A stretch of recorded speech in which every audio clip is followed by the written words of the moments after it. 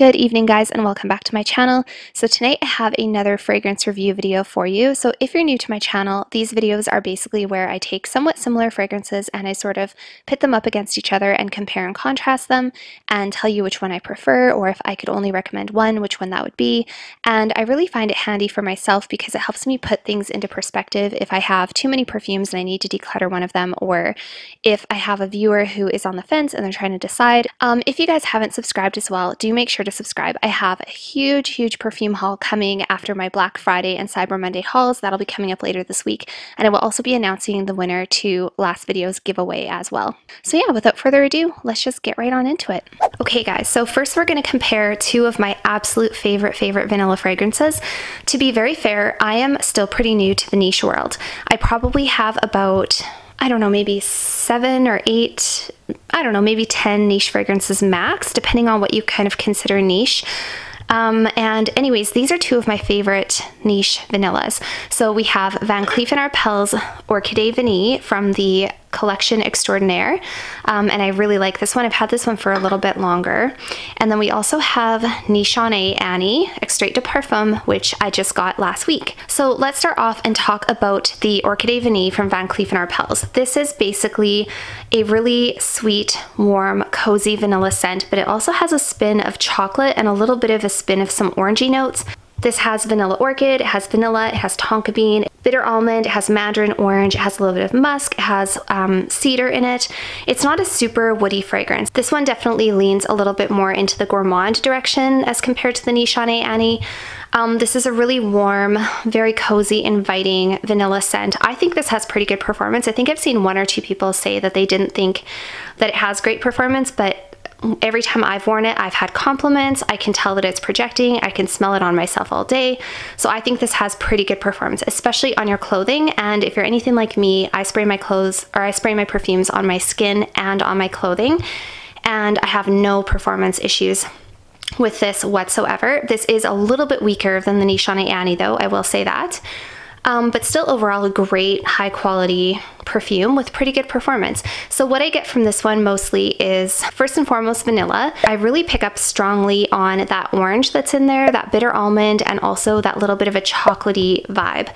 So this is not just a straight up vanilla and orchid as the name would suggest. You do get a little bit of those floral notes in the background, but for me this is mostly vanilla, orange, and chocolate. Yeah, I really like this. When I first got it, I wasn't 100% sure how I felt about the orange that was in there, because I'm just not a big orange fan. It kind of reminded me of those Christmas oranges that you can get that are like chocolate, orange flavored chocolates essentially. I'll put a picture, but I really don't like those. I've never liked those chocolatey oranges, or those orange chocolates, whatever you want to call them. So when I first smelled this, that's what it reminded me of, and I was like, oh no. But actually, this has become one of my favorite vanillas. I like it a lot. I haven't worn it a lot recently because I do have too many perfumes in my collection, but that being said, I have put a little bit of a dent in it. So this is beautiful, a little bit more gourmand, a little bit floral. I think it's a pretty safe blind buy. It's also not terribly expensive either, especially if you get it from a discount website. So next let's talk about Nishane Annie. And this one is quite different from the Orchidee Vanille in a number of ways. So for one thing, this is a lot less gourmand than the Orchidee Vanille. This one does have quite a few gourmand notes, but how it comes across and how it plays for me is this becomes much more of a woody scent. It's much more of a natural woody earthy scent compared to the Orchidee Vanille. So this one has notes of ginger, bergamot, pink pepper, and green notes in the opening. It has some black currant, it has cardamom. It also has quite a heavy dose of vanilla, of course, and it's got sandalwood, benzoin, cedar, patchouli, ambergris, and musk. This perfume essentially for me, what I get is a very fresh, spicy, and yet a little bit of a warm spicy. It's got a very interesting combination of spiciness in the opening because you get that fresh spicy from the bergamot and the pink pepper and the green notes, which makes it smell very light and vibrant and citrusy. But then you also get that cardamom and that ginger, which gives it a little bit of a warmth as well. So it's quite an interesting, spicy opening with this perfume. Then you get that dry down, and that as it continues to settle on your skin, you get a lot more of that vanilla and that woodiness. So in regards to how the perfume changes, this one is quite a lot different from the Orchidee Vanille. The Orchidee Vanille is a lot more linear than this one. This one changes a lot for me. The spiciness never really goes away 100%, which is I think what makes Nishane Annie very interesting. So if you don't like spicy scents and you don't like ginger and you don't like fresh notes or cardamom or anything like that, this would not be the one for you. I don't think this is a safe blind buy. I did not blind buy this. I bought this after having a decant and I fell in love with it right away out of the decant. I just loved it. It was so unique and so beautiful, and I hadn't smelled anything quite like it before. But I don't think it's a safe blind buy because this one also does lean a little bit more masculine compared to the Orchidee Vanille. If anyone was going to be a little bit more challenging for your nose, it would be this one. It is a beautiful, beautiful scent. The dry down of this blows my mind. I love it so much. This also has incredible performance. This, like 1 or 2 sprays, the back of your hand is shiny. It will last you all day. It will last you into the night. The scent bubble is great. It's so good for the fall and the winter. Both of these are great for fall, winter, colder weather. Orchidee Vanille a little bit more feminine, doesn't last quite as long. This one's more gourmand, this one's more woody, this one's a little bit easier to understand, this one's more complex. So it kind of depends what you're looking for. I love them both. I want them both. I'm not at all considering like getting rid of one for the other because they're both such good vanillas. And that being said, if you tell me to pick one, I don't know if I can pick just one. So yeah, I'm gonna call this a tie because I don't think I can pick just one. I do apologize, but I'm gonna tie these two because they are so similar in terms of the category, but they're also very, very different and they're worth having both. So that is your Nishane Annie and your Orchidee Vanille. Two very, very different vanillas, but two very beautiful and delicious vanillas. Okay guys, so now we have 4 beautiful, more citrusy and or musky and or fresh scents in front of us.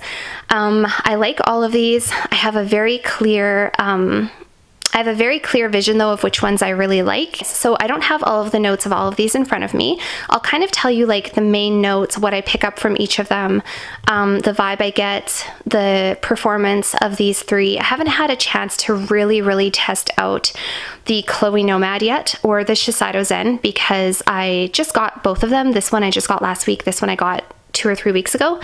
But I have worn the other 2.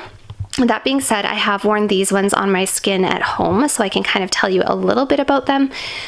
So essentially we have Chanel Chance Eau Fraiche, we have Chloe Nomad Eau de Parfum, we have Coco Mademoiselle Eau de Parfum, and we have Shiseido Zen, also an Eau de Parfum. No wait, sorry, this one's Eau de Toilette. This is the only one out of the 4 that is an Eau de Toilette. So let's start off with the Chanel Chance Eau Fraiche. This is one of my favorite. Well, first of all, I love all of the Chanel Chance perfumes. So this one here is your most true citrus, your most true like lemony, limey, bergamoty type of fresh citrus out of all the ones that you see here in front of me. This one has that beautiful Chanel Chance kind of vibe that underlies it, and I absolutely love it. This one, for being an eau de toilette, is not bad for performance. It doesn't last forever.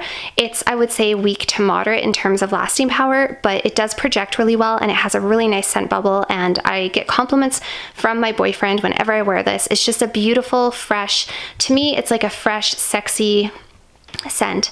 I think you could wear this for all occasions, especially in the warm weather, to the office, out and about running errands. I do really like this one. This is one of my favorite fresh scents, and this is the most true like citrusy scent that I have in my collection, and I love this. This is like a 9 out of 10 for me, 10 out of 10 kind of fragrance.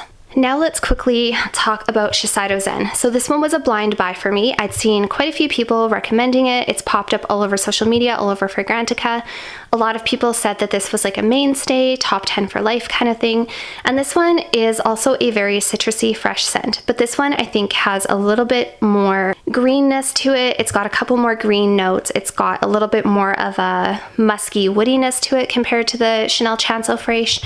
This one also smells very sophisticated, a little bit more mature. I don't think this one is quite as fun-loving and as youthful. This one I think is like your typical go-to, can't go wrong kind of fresh everyday scent.